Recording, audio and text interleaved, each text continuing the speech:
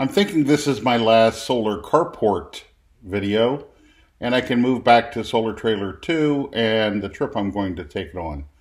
But for the most part, it's done, less hooking up the panels to the inverters and such.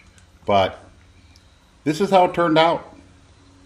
I'm going to break down the costs at the end of the video, so if you stay to the end of the video or fast forward to the end of the video, you will get to see how much this cost me. I'm going to include the labor this time. A friend of mine who's a contractor, this is his design and most of his work. I was just a laborer. So let's get into the build.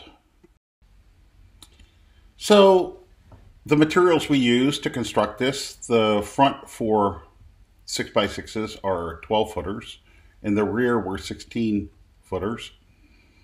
I bought, I think it was about 44, 45 2x12x24s, and they got cut down a little bit because I needed a 22-foot span at the very least, but wanted to keep it so it went over the drive, but not beyond that. And then on top, the purlins, I actually used 2x6x8s. I know that's a little overkill, but the way I fastened the panels down, it just made it real easy. And another way to say that, it would be hard to miss connecting them onto the 2x6s. So instead of setting those 22 footers on top of that front beam and the rear beam, we did an angle cut so it fit perfectly between those two inner and outer beams, and just use joist hangers. I think on an earlier video I called them hurricane clips.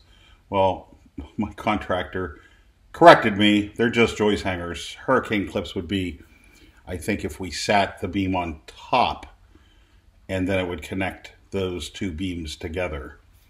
But maybe I'll throw a picture of a joist hanger versus a hurricane clip. But he actually ran aluminum all the way around, and then the roof is simply 36 panels, 6x6. And we ran silicone in between each one. So underneath, you can see all the panels are there. Again, I didn't wire them into anything yet. You can actually see a little light between them, but there's silicone between each panel. I'm waiting for a hard rain to test it. Now you can see those clips I was talking about. Apparently those are just joist hangers, not hurricane clips or hurricane hangers. I actually like the way it looks underneath, with it just being the bare wood. I don't know if you noticed, but I did paint the 6x6s black. I think that makes it look a little nicer. So the 6x6s painted black, the 2x12s painted black at the ground level. I'm going to put a lot of gravel there so I don't have a bunch of rain falling down and splashing onto it. I have the 1B, I just didn't put it across that whole section. Mostly on the lower side, because on the lower side you're going to have all the water just sheeting off of this carport, and I'm not going to put a gutter on it, or at least I don't think I'm going to. I might change my mind. I could tie right into the house gutters if need be, or actually the downspouts and or the pipes that take it away from the house. This is what it looks like from behind my house on my neighbor's hill. You can see it sticking up a little bit, but it's actually lower than the house's peak. It's hard to believe this came together in 8 days. Just myself and my buddy Rich. This is a quick progression of our build. And then I'm going to outline the cost. That's all that's left to do. So hopefully you enjoyed the video, but here come the costs. 45 2 by 12 by 24s, $31.55.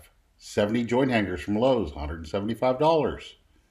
1 box of nails for a nail gun, $40. 2 boxes of screws to fasten the panels to the purlins, $54. 4 6x6 by 12s, $176. 4 6x6 by 16s, $235. 8 2 by 12 by 12s, $298. 12 pieces of metal in the associated J channel, $680. 2 rolls of trim sheet to trim it out, $256. 1 window free from upgrading the windows in my house. It arrived with a scratch, no cost. 1 pallet of 400-watt panels, $4,700.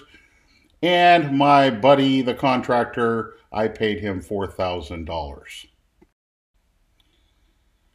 So the grand total is $13,769. What am I going to do with this? Well, I have that Chevy Silverado EV that has a 205 kilowatt hour battery pack. The Tesla Model X has a 100 kilowatt hour battery pack. The Livewire one, not sure what the size is, but I have to charge that up. Electric bike, and then I have to run all the electric in the house. My hopes is by next year I will be off the grid completely. I'll keep the utility, I'll keep water and such in case of emergency, but for the most part I will be energy independent. That's the journey that I'm on, and thanks for watching to the end. If you like this kind of content, like, comment, subscribe. Also, if you haven't seen the Solar Trailer 2 video, I plan on taking it on a trip, and the journey in and of itself will cost no money. It will pay for no charging. I'll either produce it with the solar trailer or find free charging options. So if you haven't already, check that video out as well.